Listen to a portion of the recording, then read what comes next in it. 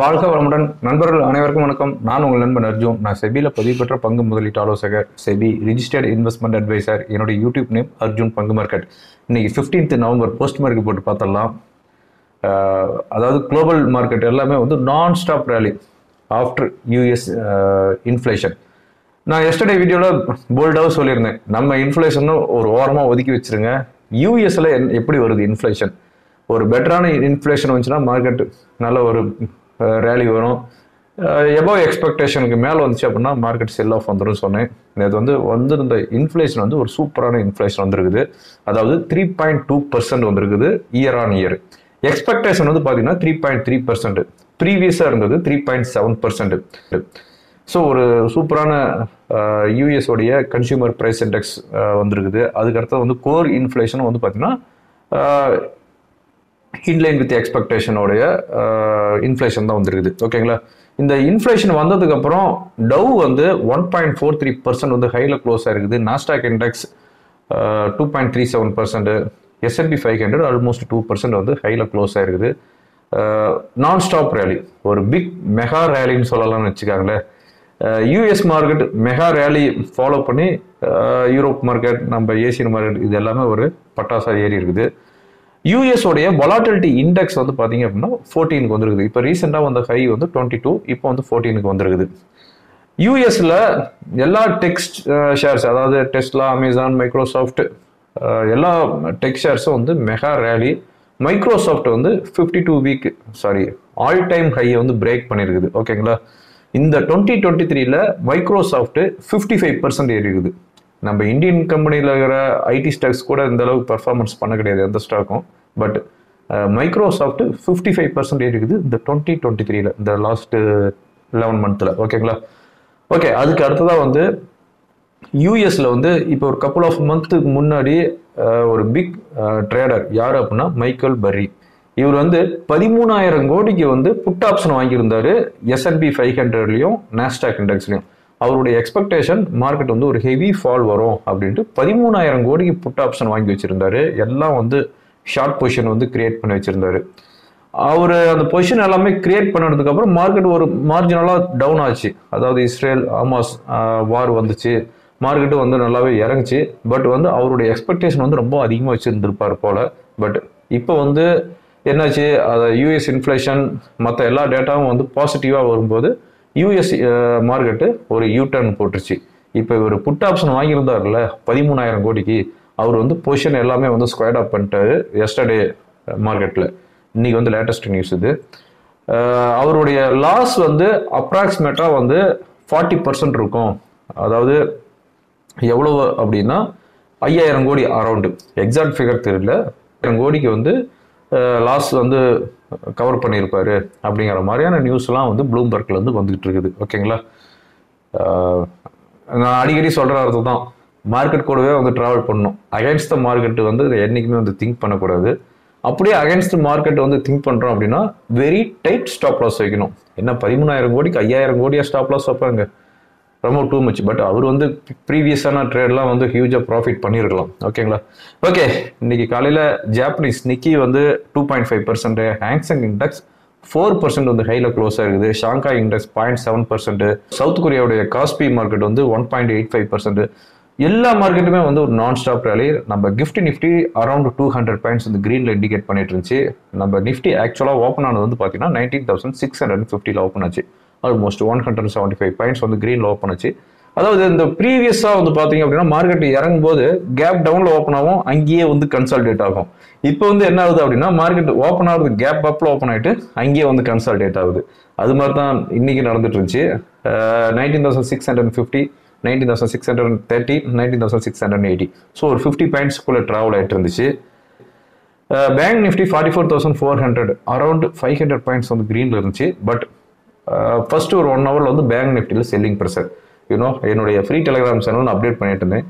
Bank Nifty spot 44,275 trade ஆகிட்டு இருக்குது. 44,200 கால் ஆப்ஷன்ல ஓப்பன் இன்ட்ரெஸ்ட் இன்க்ரீஸ் ஆகிட்டு இருக்குது. என்னடா இது, இந்த மணி டீப் இந்த மணி கால் ஆப்ஷன் வந்து ஓப்பன் இன்ட்ரெஸ்ட் எப்படி இன்க்ரீஸ் ஆகிட்டு இருக்குதுன்னு பார்த்தோம் அப்படின்னா இன்னைக்கு க்ளோஸ் ஆகிருக்குது 44,200 வந்து பேங்க் நிஃப்டி வந்து க்ளோஸ் ஆயிருக்குது. ஸோ ஆப்ஷன் ரைட்டர்ஸ் வந்து பேங்க் நிஃப்டி வந்து ஃபுல்லாக வந்து கண்ட்ரோல் பண்ணிட்டாங்க. இப்போ பாருங்களேன், நாளைக்கு வந்து நிஃப்டி எக்ஸ்பிரிங்களா, நிஃப்டி வந்து ஆப்ஷன் ரைட்டர்ஸ் வந்து ஃபுல்லாக கண்ட்ரோல் பண்ணுவாங்க, பேங்க் நிஃப்டி நல்ல மூவ்மெண்ட்ல இருக்கும். எவ்ரி எக்ஸ்பெரிலையும் வந்து இது மாதிரி தான் இருக்குது. இன்னைக்கு வந்து சென்செக்ஸ் வந்து நெட்டா 742 பாயிண்ட்ஸ் ஏறி இருக்குது, அதாவது 1.15%, 65,675 வந்து செட்டில் ஆகுது. நிஃப்டி 232 பாயிண்ட்ஸ் வந்து கிரீன்ல க்ளோஸ் ஆகுது, 1.19%, 19,675 வந்து செட்டில் ஆகுது. ஓகேங்களா. இன்னைக்கு வந்து ஐஷர் மோட்டார், டாடா மோட்டார்ஸ், ஹிண்டால்கோ, இன்ஃபோசிஸ் இது எல்லாமே வந்து டாப் கெய்னரு. டாப் லூசர் யாரு அப்படின்னு பார்த்தோம் அப்படின்னா Bajaj finance, power grid, IndusInd bank. ஓகேங்களா. இன்னைக்கு வந்து எல்லா இண்டெக்ஸுமே வந்து ஹைல தான் க்ளோஸ் ஆயிருக்குது, 1% 3% வரையும். மெயினாக வந்து ஐடி இண்டெக்ஸ் 2.5% அரௌண்ட் ஏறி இருக்குது. நாஸ்டாக் இண்டெக்ஸ் வந்து எபோவ் 2% மேலே ஏறினதுனால mid cap index, small cap index around 1% வந்து ஹைல க்ளோஸ் ஆயிருக்குது. நம்ம இந்தியாவுடைய வாலட்டிலிட்டி இண்டெக்ஸ் 11 அரௌண்ட் வந்து சஸ்டெயின் ஆகிட்டு இருக்குது. இதுதான் இப்போ இருக்கிற போஸ்ட் மார்க்கெட் போட்டு. ஓவராலாக நம்ம மார்க்கெட் எப்படி இருக்குது அப்படின்னு பார்த்தோம்னா, நான் ஆல்ரெடி சொல்லிட்டு இருந்தோம் 19,500 to 550 ஒரு ஸ்ட்ராங் ரெசிஸ்டன்ஸ். அதுக்கு மேலே போச்சு அப்படின்னா 19,850 சொல்லியிருந்தேன். இப்போ வந்து அதுக்கு மேலே வந்துருக்குது. So next crucial resistance 19,850. ஓகேங்களா. இந்த ரேலி போச்சு அப்படின்னா 19,850 வரையும் போகிறதுக்கு உண்டான பாசிபிலிட்டிஸ் இருக்குது. அங்கே போச்சு அப்படின்னா அடுத்த லெவல் என்னங்கிறத நான் வந்து அப்டேட் பண்ணுறேன். ஓகேங்களா. இப்போ இருக்கிற சப்போர்ட் அப்படின்னு பார்த்தோம் அப்படின்னா 19,500. ஓகேங்களா. இப்போ இருக்கிற முக்கியமான நியூஸ் என்னன்னு பார்த்தோம் அப்படின்னா, ஜப்பானுடைய ஜிடிபி வந்துருக்குது, அதாவது -2.1% வந்துருக்குது. எக்ஸ்பெக்டேஷன் -0.6%. ப்ரீவியஸாக இருந்தது +4.5%. ஓகேங்களா. இங்கிலாண்டோடைய இன்ஃப்ளேஷன் வந்துருக்குது. இங்கிலாண்டோடைய இன்ஃப்ளேஷன் ஒரு பெட்டராக தான் வந்துருக்குது, அதாவது 4.6% வந்துருக்குது இயர் ஆன் இயர். எக்ஸ்பெக்டேஷன் வந்து 4.8%, ப்ரீவியஸாக இருந்தது 6.7%. இது வந்து லோவஸ்ட் லெவல் சின்ஸ் அக்டோபர் 2021. ஓகேங்களா.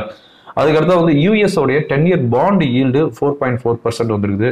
இப்போ ரீசெண்டாக அதாவது லாஸ்ட் வீக் நினைக்கிறேன், இல்லை ப்ரீவியஸ் வீக் நினைக்கிறேன், அப்போ வந்து ஹை வந்து 5.1 வந்துச்சு, இப்போ வந்து 4.4 வந்துருக்குது. ஓகேங்களா. டாலர் இண்டெக்ஸ் 1.5% வந்து டவுன் ஆயிருக்குது, அதாவது 104 அரௌண்ட் வந்து சஸ்டெயின் ஆகிட்டு இருக்குது. கோல்டு ப்ரைஸ் வந்து $1,965 பெர் அவுன்ஸுக்கு வந்துருக்குது. பிரண்ட் க்ரூட் வந்து பார்த்தீங்கன்னா $83 பெர் பேரலுக்கு இருக்குது. WTI க்ரூட் ஆயில் வந்து பார்த்தீங்க அப்படின்னா $79 பெர் பேரலுக்கு இருக்குது. அவ்வளோதான். இதுதான் இப்போ இருக்கிற முக்கியமான நியூஸு. இப்போ வந்து எல்லாம் ஃபோக்கஸ் பண்ணுறது என்ன அப்படின்னா, சைனா பிரசிடென்ட் வந்து யூஎஸ்க்கு visit போய்கிறாரு. US president, China president, இவங்க 2 பேர் சேர்ந்து ஏதாவது ஸ்டேட்மெண்ட் கொடுக்கலாம். அது வந்து குளோபல் மார்க்கெட்டுக்கு பாசிட்டிவாக இருக்கிறதுக்கு உண்டான பாசிபிலிட்டிஸ் இருக்குது. அதை தான் வந்து இப்போ இருக்கிற குளோபல் மார்க்கெட் எல்லாமே வந்து இவங்க எந்த மாதிரியான ஸ்டேட்மெண்ட் கொடுக்குறாங்க, ஜாயிண்ட் ஸ்டேட்மெண்ட் கொடுக்குறாங்க அப்படிங்கிறது ஃபோக்கஸ் பண்ணிட்டு இருக்கிறாங்க. ஓகேங்களா. இப்போ இருக்கிற இம்பார்ட்டன்ட் ஈவெண்ட் என்னன்னு பார்த்தோம் அப்படின்னா, இன்னைக்கு Wednesday evening 7 o'clock யூஎஸ்ஏலேருந்து retail sales data வருது, பிபிஐ டேட்டா வருது. ஓகேங்களா. இதுதான் இப்போ இருக்கிற இம்பார்ட்டன்ட் டேட்டா. இந்த வீடியோ நான் ரெக்கார்ட் பண்ணிட்டு இருக்கிறது 4 o'clock ரெக்கார்ட் பண்ணிட்டு இருக்கிறேன். எனக்கு அந்த சிஸ்டி ஆரம்பிச்சிருக்கிறதுனால ஈவினிங் 6 o'clock மேலே நான் கோவிலுக்கு போயிடுவேன். அதனால வந்து இயர்லியராக அந்த வீடியோ ரெக்கார்ட் பண்ணிட்டு இருக்கிறேன். எஃப்ஐஸ் என்ன பண்ணிக்கிறாங்கன்னு தெரியல, ஆனால் டொமஸ்டிக் நல்ல பையிங்கில் இருப்பாங்க. ஓகேங்களா. வேணா மார்க்கெட் வந்து நல்ல ஒரு ஹையில் க்ளோஸ் ஆகிருக்கிறதுனால, இல்லை எஃப்ஐஸ் பையிங்க்கு வந்துட்டு டொமஸ்டிக் செல்லிங்க்கு வந்துட்டாங்களா அப்படிங்கிறதும் தெரியல. வேணா இவங்களை நம்ப முடியாது, கூட்டு கலவானீங்க என்ன வேணாலும் பண்ணுவாங்க. தேர்ஸ்டே நிஃப்டி, பேங்க் நிஃப்டியோட சப்போர்ட் அண்ட் ரெசிஸ்டன்ஸ் என்ன அப்படிங்கிறத பார்த்தலாம். இந்த வீடியோ ரெக்கார்ட் பண்ணிட்டு இருக்கும்போது யூஎஸ் ஃபியூச்சர் 100 பாயிண்ட்ஸ் வந்து கிரீனில் ட்ரேட் ஆகிட்டு இருக்குது. யூரோப் மார்க்கெட் எல்லாமே வந்து ஹையில் தான் ட்ரேட் ஆகிட்டு இருக்குது, 0.5% அரௌண்ட். ஓகேங்களா. ஓகே, இப்போ ஃபர்தர் டேட்டாஸ் என்ன அப்படிங்கிறத பார்த்தலாம். இப்போ நான் பார்த்துட்டு இருக்கிறது நிஃப்டியோடைய ஓப்பன் இன்ட்ரெஸ்ட் பார்த்துட்டு இருக்கிறோம். நிஃப்டியோட ஓப்பன் இன்ட்ரெஸ்ட் பார்க்கும்போது நியர்பை ஸ்ட்ரைக்கில் புட் ஆப்ஷன் வந்து 19,600 புட்டில் ஹியூஜ் ஓப்பன் இன்ட்ரெஸ்ட் இருக்குது. அதுக்கு அடுத்தது வந்து 19,650, 19,700 காலில் ஹையஸ்ட் ஓப்பன் இன்ட்ரெஸ்ட் இருக்குது. அதாவது ஓவராலாக வந்து பார்க்கும்போது புட்டில் தான் வந்து ஹையஸ்ட் ஓப்பன் இன்ட்ரெஸ்ட் இருக்குது. எனிவே 19,700ங்கிறது ஒரு ரெசிஸ்டன்ஸாக இருக்கலாம். அதுக்கு மேலே சஸ்டெயின் ஆகிட்டுருந்துச்சுன்னா ஃபர்தர் ரேலி வரும். ஓகேங்களா.